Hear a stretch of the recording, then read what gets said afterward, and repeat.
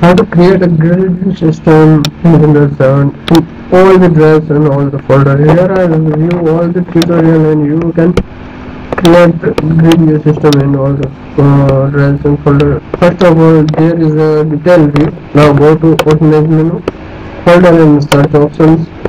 On tab 2 view, and here is the option apply to folders. This will apply all the folders to this view.